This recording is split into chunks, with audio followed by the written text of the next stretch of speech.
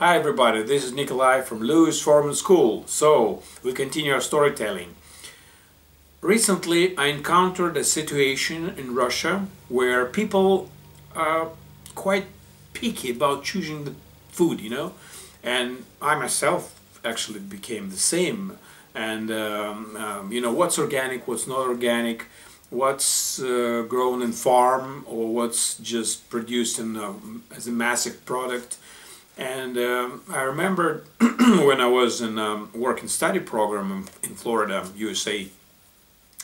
In America, there was the same situation. It was more than 10 years ago, and people were very picky, and they still are. And this tendency was actually, I think, it started over there first. And because the problem actually was in America first, that the massive product, non-organic product produced with hormones and antibiotics and other stuff, So there was a situation, our student campus dining room, it was centralized, and all students could, go there and eat all meals there. Decided to buy some organic chicken, start to, cook for us organic chicken and organic beef.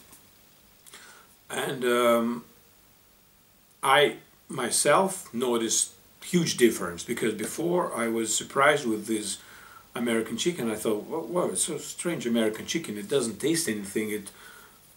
No smell, nothing. Just here you still can feel the chicken, smell of meat, And there it wasn't. And after they started to buy organic chicken, I could smell, I could taste, and it was huge difference.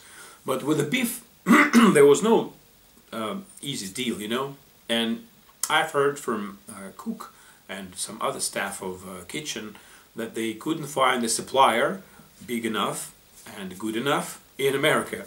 So they, after some weeks or months of research, they finally found good supplier in, listen, Australia. Could you imagine? Where is USA and where's Australia? So they bought beef produced in Australia, which is organic, for our kitchen in Florida, because they couldn't find decent supplier in America. Okay, so I hope you have all your food organic and you choose the right stuff for you. Okay, see you next time.